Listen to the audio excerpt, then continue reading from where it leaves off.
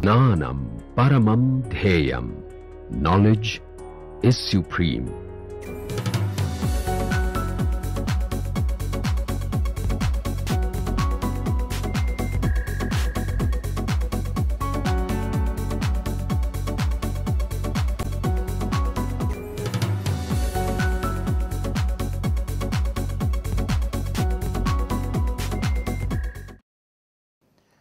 Hello.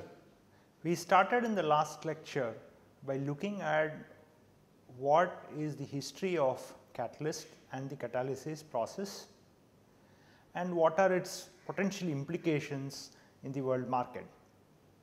In today's lecture, we will define what a catalyst is and we will discuss what is meant by a catalyst and how does it affect the chemical reaction.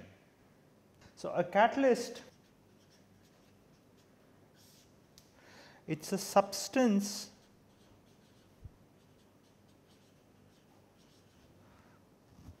that affects the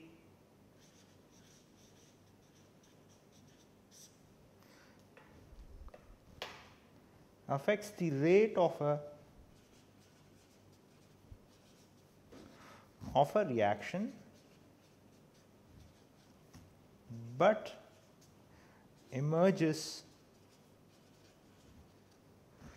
from the process unchanged.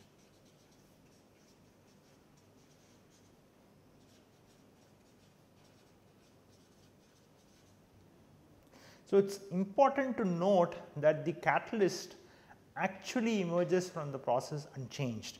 It is very important to note that it actually emerges unchanged and it is not consumed when the process is actually happening. Now, that does not necessarily mean that the catalyst is not participating in the reaction. It may happen that the catalyst is participating, but eventually after the reaction is completed, it actually emerges from the process completely unchanged.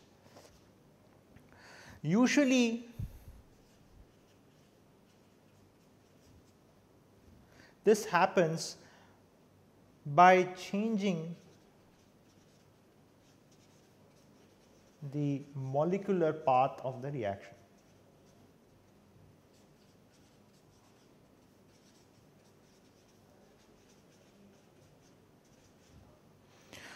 Usually, the catalyst actually changes the molecular path of the reaction, that is, it essentially changes the mechanism by which a particular reaction actually happens.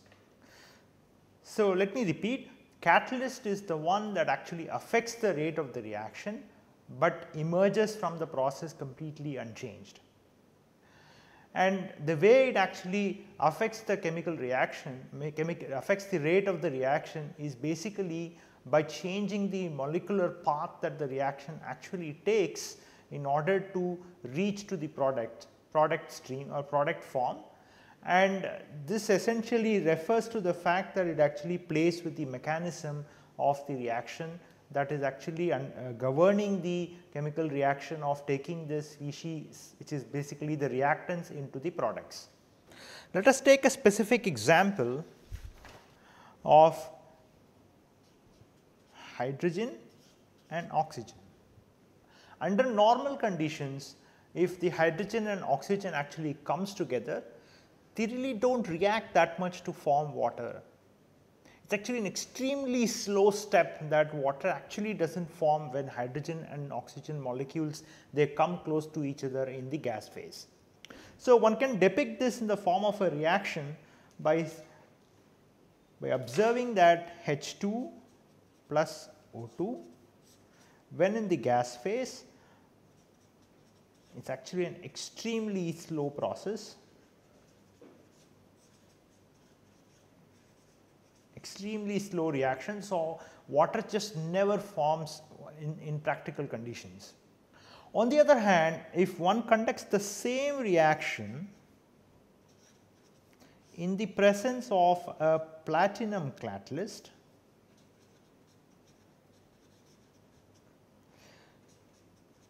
water is formed in a rather faster manner. So, the same species which could not form water in reasonable time, because it is actually an extremely slow step if there was no catalyst or the reaction was conducted in the gas phase. When there is platinum catalyst present, the hydrogen and the oxygen molecule actually will fastly form water, and so presence of the catalyst, clearly you can see that it affects the reaction by changing the speed with which the reaction is actually occurring, the step is actually occurring. Now, this can be captured in a slightly different manner by looking at the reaction coordinates,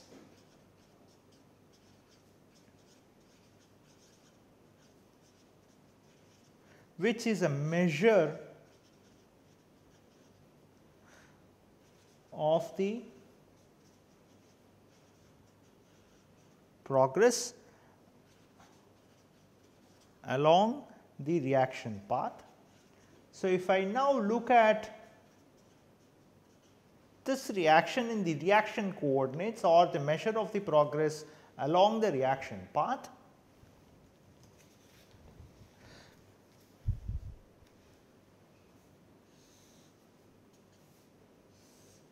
if this is the reaction coordinate and let us say that this axis has energy required, and if hydrogen and oxygen, let us say, are present here,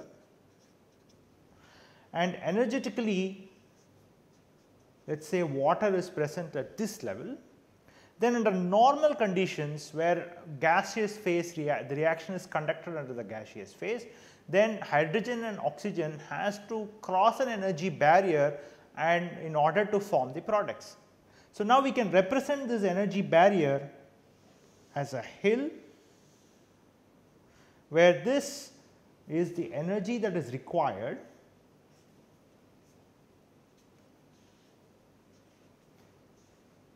for the reaction to occur if it is in a gas phase. If the reaction is conducted in a gas phase, then this difference in the energy state of the peak of the barrier versus the peak of the hill minus what is the energy or at which the reactants are present, that difference is what is called as an activation energy. Now, on the other hand, in the presence of the catalyst, what happens is that the catalyst actually enables reducing this barrier or reducing the activation energy.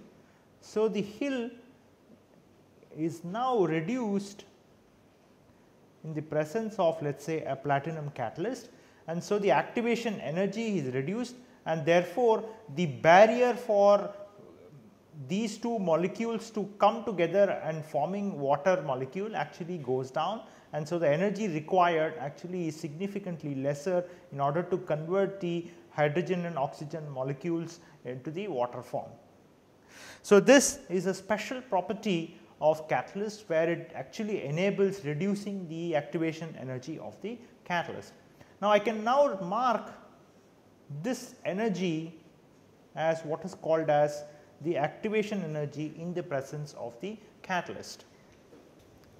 So, clearly the presence of a catalyst is of phenomenal value, or availability of catalyst for a given reaction is of phenomenal value in terms of reducing the energy and therefore reducing the cost of producing a certain product from the given reactants.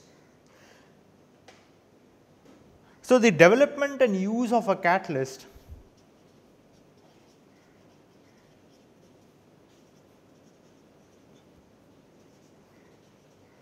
new catalyst is a major part of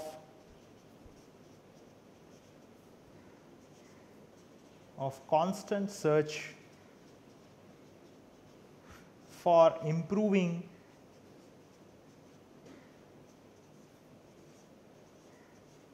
yield and selectivity. Now, this is because the catalyst is known to reduce the activation energy. For a given catalyst, which is actually taking reactants into a product stream. It actually enables reducing the activation energy for converting the reactants into a product. So, clearly because it is reducing the activation energy, it has a strong, it is likely to have a strong impact on the yield and selectivity of that particular system. The yield and selectivity of the products that is formed in the presence of the catalyst is certainly going to be affected by the catalyst itself. So, therefore, you see yield and selectivity is a big issue, and if the catalyst can improve the selectivity and yield, it is of great value. So, let us take a specific example where the selectivity of the catalyst, let us look at the example of selectivity of catalyst for ethylene oxide.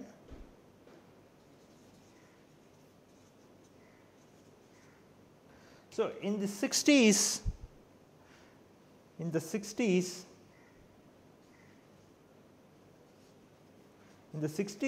the activity of the catalyst basically was sufficient only to get about 70% of the selectivity.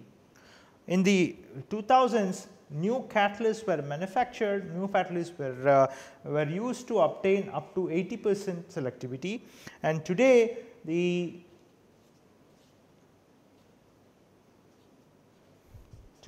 Shell has a commercial catalyst called S882, which actually offers theoretically about 93% selectivity of ethylene oxide. So, the catalyst that is currently used for synthesizing ethylene oxide has a great selectivity. Now, this has a multifold advantage. If the selectivity is very high, then the product stream is actually quite highly enriched with the desired product, and that actually cuts down on the separation processes which is required in order to remove all the unwanted side products that may be present in the product stream. So, therefore, the high selectivity catalyst actually has a strong implication in terms of the overall economy of producing that particular product that is desired.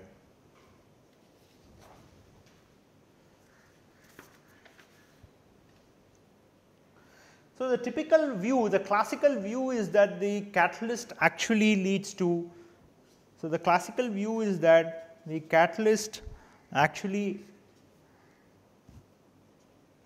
increases the chemical reaction. That is what is the classical, in fact one should say accelerates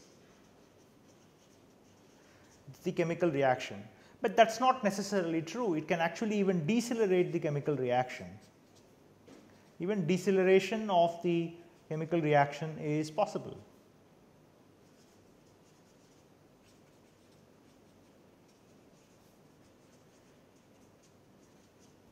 So, therefore, a better view of the catalyst is a catalyst, or a better definition is catalyst only changes, a catalyst changes only the rate of the reaction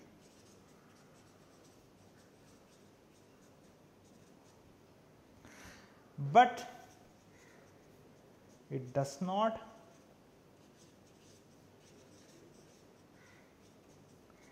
affect the equilibrium of the reaction.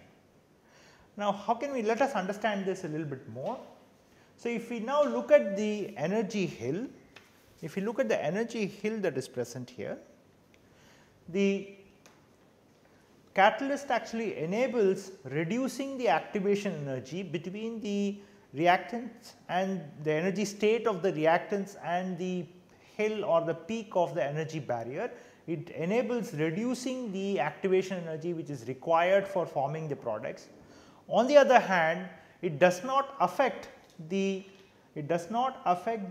difference in the energetic or the energy states of the reactants and the products, which essentially characterizes the delta H of that particular reaction. So, the delta H reaction which actually is characterized by the difference in the energy states of these two, is not affected by the catalyst, which means that the equilibrium properties of that particular reaction are not affected by the presence of the catalyst. It is only that the activation energy is changed, and thereby it enables accelerating the chemical reaction, accelerating the rate of the increasing the rate of the reaction or decreasing, whichever may be the case, the rate of reaction for that particular reaction of interest. Let us look at the classification of catalysis. There are essentially two types of catalysis, or two classes of catalysis, one may say. One is called the homogeneous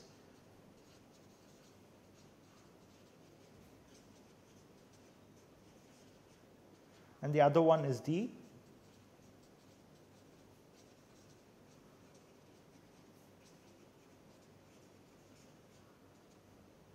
So, let us first look at what are the characteristics of homogeneous catalysis, and then we look at the heterogeneous catalysis. So, for the case of homogeneous catalysis,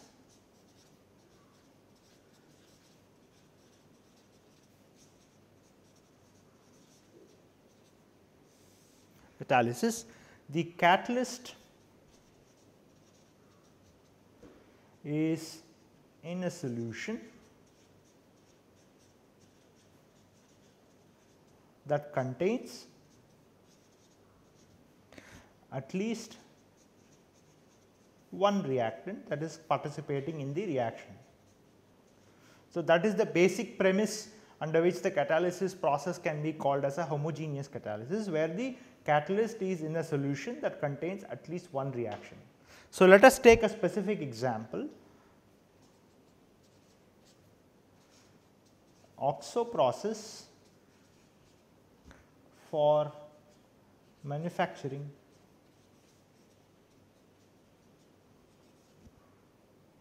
isobutyraldehyde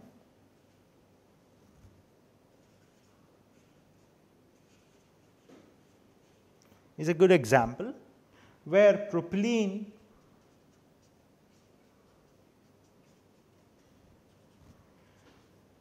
reacts with CO and H2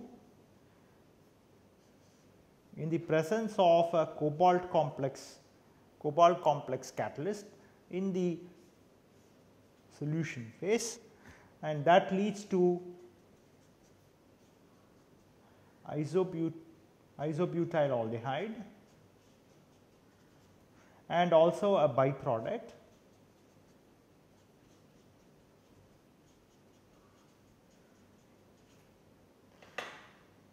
So, this reaction is actually a homogeneous catalysis process, where the reactants and the catalyst, all of these are actually in the same phase.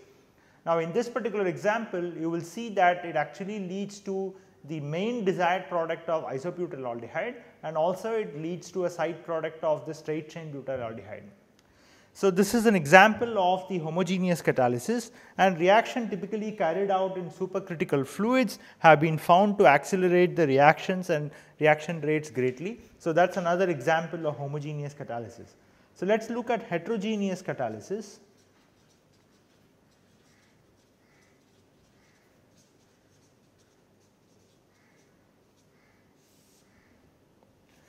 It involves more than one phase.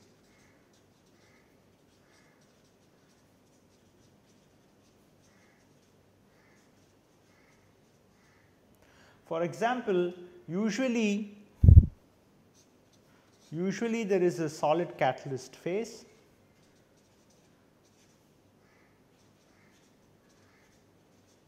usually there is solid catalyst, and the reactants and products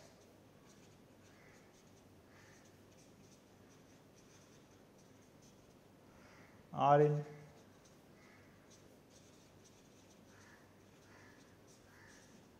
or liquid phase. So, there are multiple phases that are actually involved in the catalysis process, where the catalyst is typically present in the solid phase and the reactants and products are actually maybe in the gaseous or the liquid phase. So, let us take an example.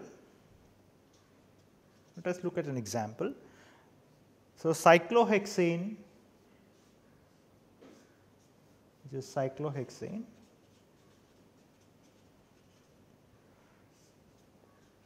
on platinum catalyst, platinum on impregnated in alumina, will lead to benzene formation.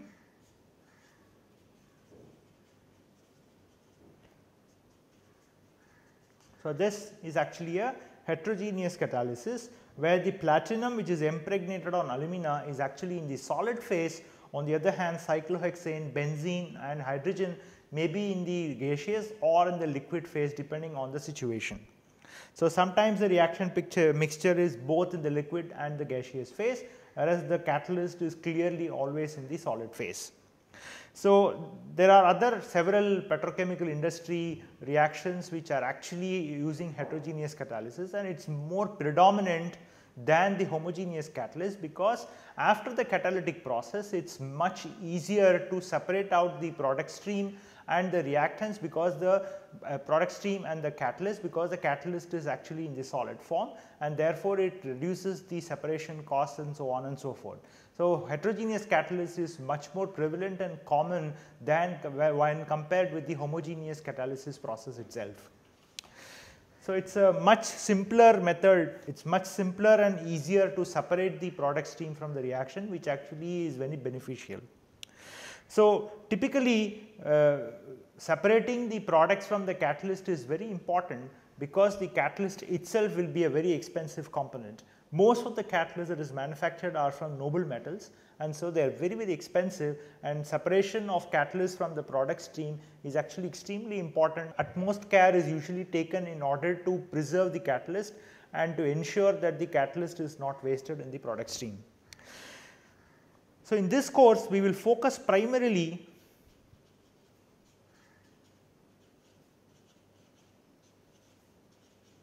on the heterogeneous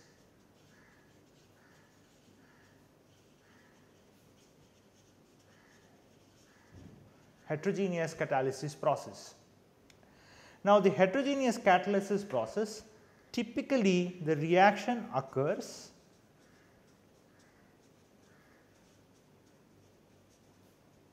in the fluid solid interface.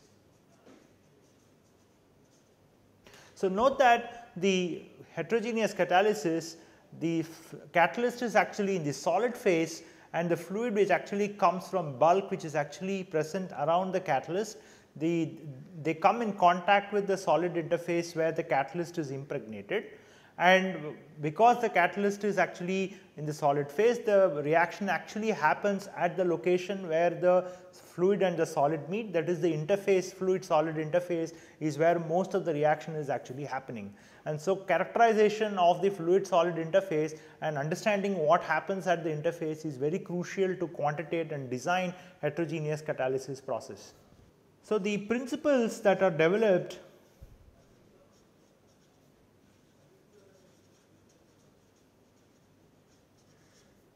governing heterogeneous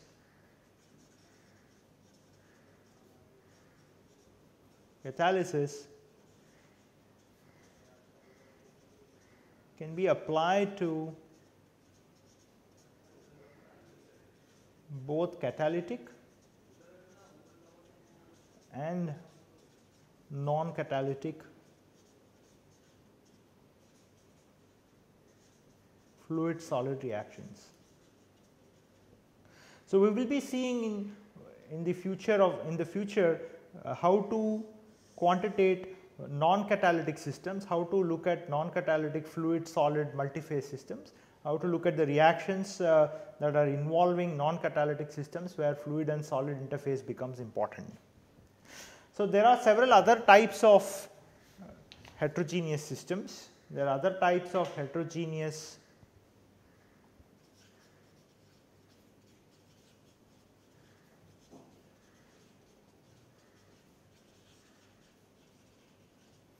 catalysis. For instance, there may be gas liquid systems where the catalyst may be in the liquid form and the reactant stream may be in the gas phase, and the product also may be in the gas phase. There may be 3-phase systems involving gas, solid and liquid phase, where all 3 phases may be involved. And so, typically in these cases, these reactions are typically what is called as mass transfer limited. We will see a lot more about what is meant by mass transfer limited reactions in one of the future lectures when we talk about the diffusional effects. So, to summarize what we have seen in this lecture, we looked at definition of a catalyst,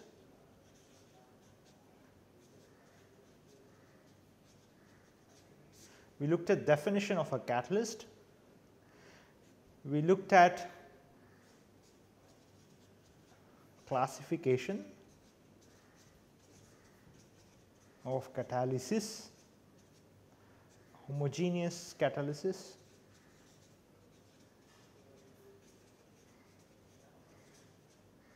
and heterogeneous catalysis.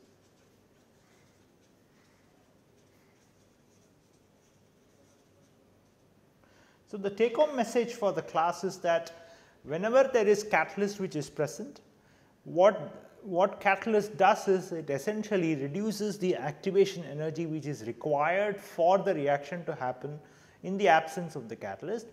It reduces the activation energy, and that thereby it actually facilitates the reaction to happen, or for converting the reactant stream into product stream. Now, while reducing the activation energy, it does not change the equilibrium of the reaction. For example, it does not change the delta H reaction, which is the difference between the energy states of the products and the energy states of the reactant. It just does not change the equilibrium of that particular reaction. The catalyst only accelerates or decelerates the reaction rate. It does not change the equilibrium. Thank you.